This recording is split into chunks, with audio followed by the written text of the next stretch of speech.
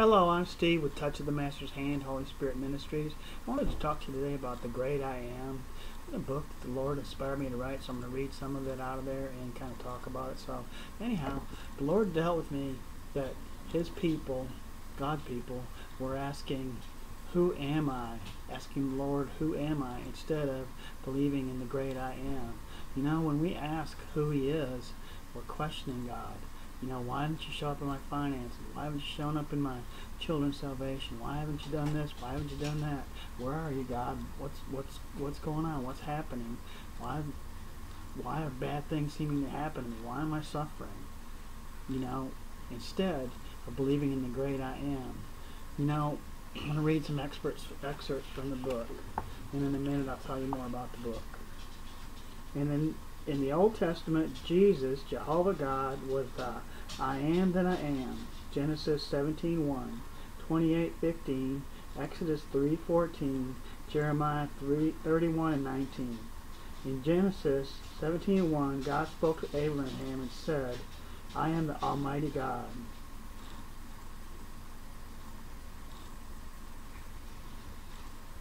In the New Testament, Jesus was spoken of as the I am.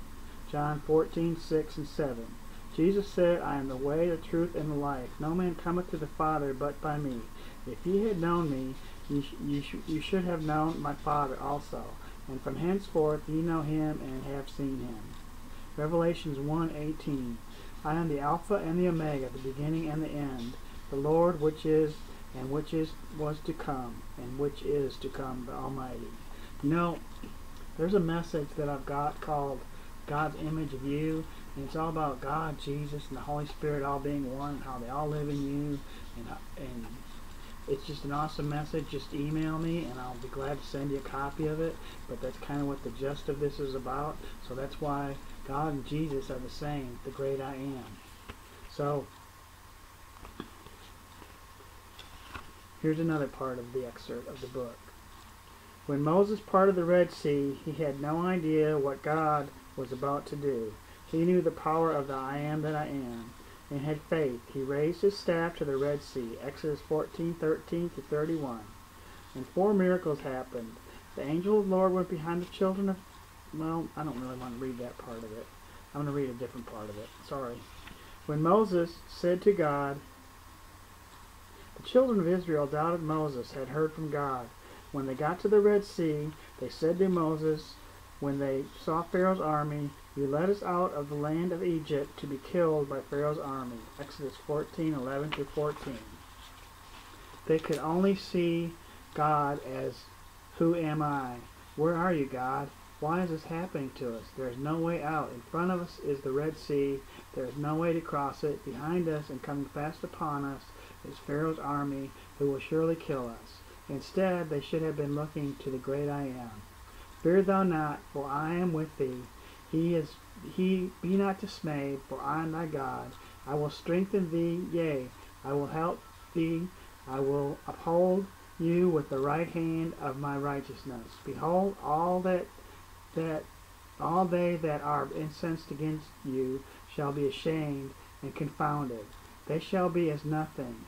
They that strive with thee shall perish.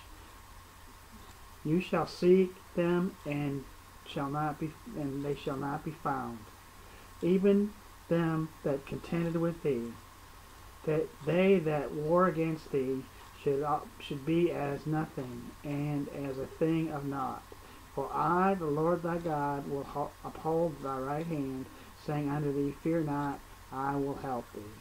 Isaiah 41:10-13. That's the Great I Am that I know. That's what we need to do, is have faith in the Great I Am, that He'll see us through any situation, whatever it might be, marriages, finances, children that are unsaved, loved ones that are unsaved, brothers or sisters, illnesses, people in the hospital. You know, yeah, eventually, and there comes a time when somebody's going to pass from this earth, but that may not be their time. You know, prayer can change things. The Great I Am can change things. Believing in God can change things. Anyhow, that's kind of the gist of my message about trusting in the Great I Am instead of questioning Him. Who am I? Well, like He told me that His people are doing. We need to believe in the Great I Am. if you'd like a copy of this book, it's all about visions. The Lord inspired me to write a book about visions. So just look at some of my other YouTube videos. Some awesome visions in there. That's what the book is all about. There's some excerpts of some writing in there. You can get a free copy by emailing a free limited time copy, by emailing Steve Youngstrom at yahoo.com. I'll send you any messages that you want.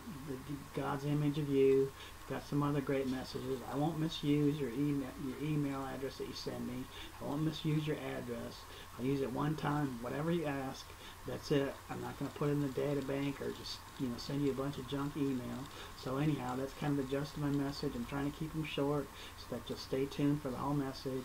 If you like this message, put a like on there. If you really like it and want to subscribe, please send me your email for a free copy of the book. It's an awesome book. It's inspired by the Lord, and it's awesome. So anyhow, that's the gist of my message, the great I am. Thanks for tuning in. God bless you, and we'll talk to you real soon.